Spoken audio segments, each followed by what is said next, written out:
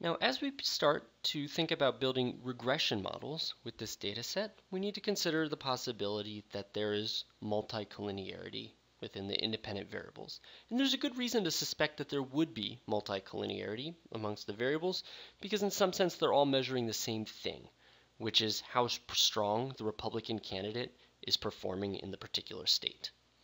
So while normally we would run the correlation function on the training set, in this case it doesn't work. It says x must be numeric. And if we go back and look at the structure of the training set, it jumps out why we're getting this issue. It's because we're trying to take the correlations of the names of states, which doesn't make any sense.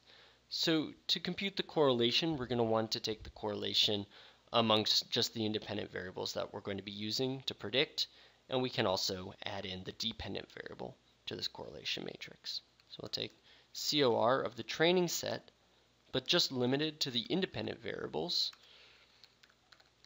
Rasmussen, Survey USA, prop R, and diff count, and then also we'll add in the dependent variable Republican.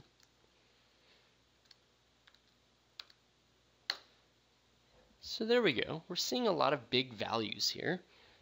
For instance, Survey USA and Rasmussen are independent variables that have a correlation of 0.94, which is very, very large, and something that would be concerning. It means that probably combining them together isn't going to do much to produce a working regression model. So let's first consider the case where we want to build a logistic regression model with just one variable. So in this case, it stands to reason that the variable we'd want to add would be the one that is most highly correlated with the outcome, Republican. So if we read the bottom row, which is the correlation of each variable to Republican, we see that prop R is probably the best candidate to include in our single variable model because it's so highly correlated. I mean, it's going to do a good job of predicting the Republican status. So let's build a model. We can call it mod1. So we'll call the GLM function predicting Republican using prop R alone. As always, we'll pass along the data to train with as our training set, and because we have logistic regression, we need family equals binomial. And we can take a look at this model using the summary function, and we can see that it looks pretty nice in terms of its significance and the sign of the coefficients, right? We have a lot of stars over here. Prop R is the proportion of the polls that said the Republican won. We see that that has a very high coefficient in terms of predicting that the Republican will win in the state, which makes a lot of sense. And we'll note down that the AIC measuring the strength of the model is 19.8.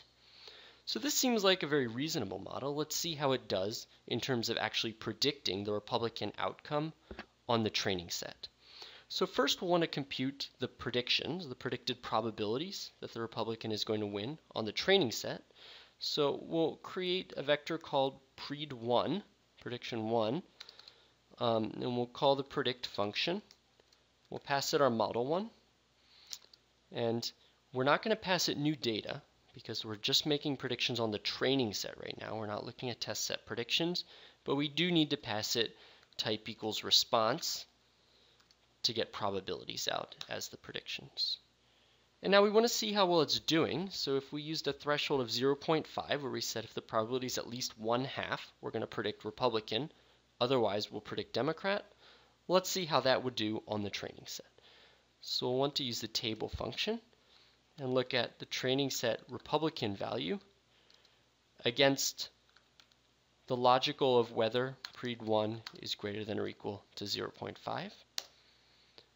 So here, the rows, as usual, are the outcome. 1 is Republican, 0 is Democrat, and the columns, true means that we predicted Republican, false means we predicted Democrat.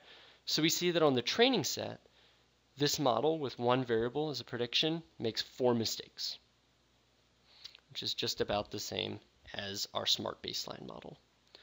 So now let's see if we can improve on this performance by adding in another variable.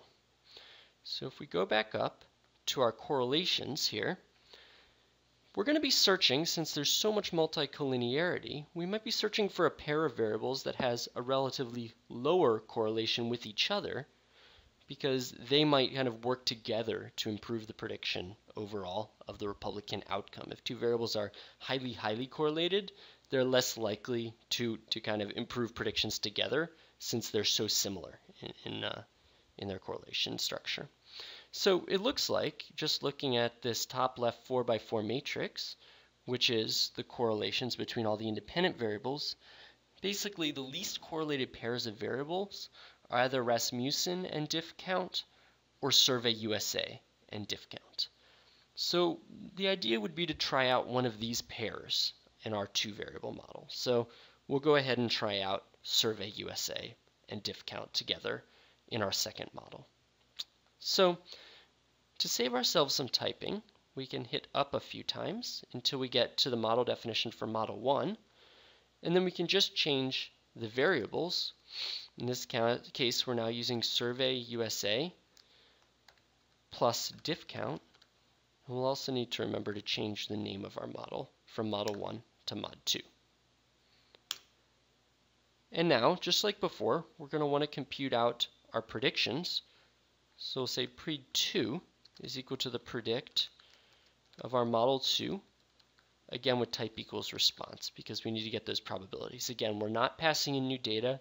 This is a training set prediction. And finally, we can use the up arrows to see how our second model's predictions are doing at predicting the Republican outcome in the training set. And we can see that we made one less mistake. We made 3 mistakes instead of 4 on the training set. So a little better than the smart baseline, but nothing too impressive.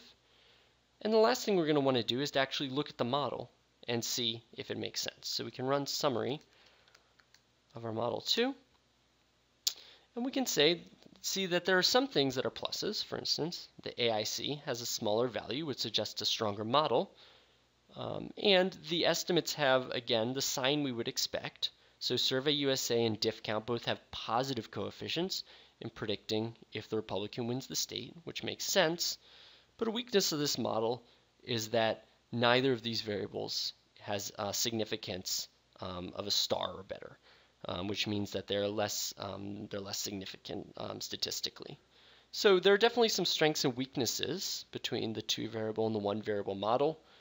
We'll go ahead and use the 2 variable model when we make our predictions on the testing set.